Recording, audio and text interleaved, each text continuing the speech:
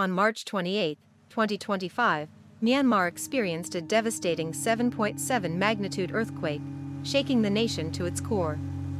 This powerful quake struck near the border with India, causing widespread destruction.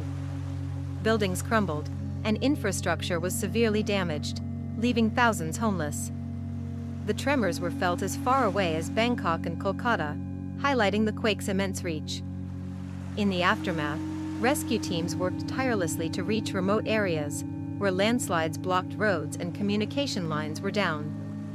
The humanitarian response was swift, with local and international aid pouring in to provide food, water, and medical assistance to those affected.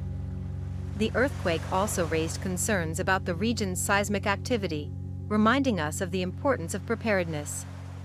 Communities began to engage in drills and education on earthquake safety, aiming to minimize future risks. This tragic event not only tested the resilience of the people but also sparked a renewed focus on building safer structures and improving emergency response systems.